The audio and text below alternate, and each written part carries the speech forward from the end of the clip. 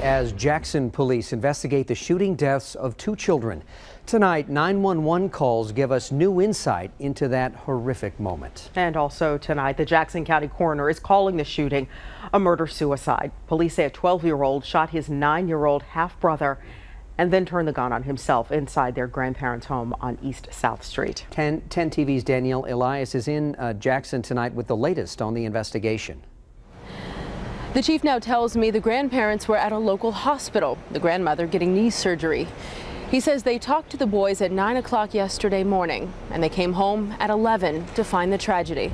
9-year-old and a 12-year-old dead. They said they just come home, found them 38 East South. A dispatcher sending help Wednesday after a grandfather calls 911 saying he came home to find his grandsons dead. And now we're learning from the Jackson County coroner that the older brother shot the younger one in the head, then turned the gun on himself.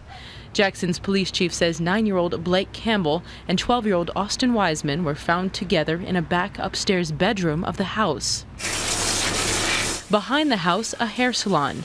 Ellen Bergert says she was at work at the time but never heard the gunshots. I can't imagine, as a parent myself, I can't imagine anything like that.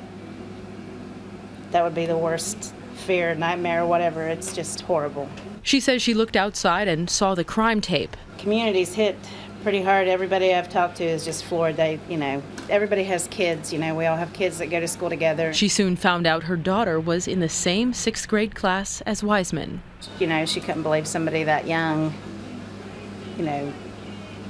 is dead, and somebody that she sees in school, and now she won't ever see him again. We tried to speak with the family today, and although they are now home, they said it was still too early to talk. Police say the investigation is still underway. In Jackson, Danielle Elias, 10 TV News. And the juvenile judge in Jackson County tells us neither child had any kind of criminal history.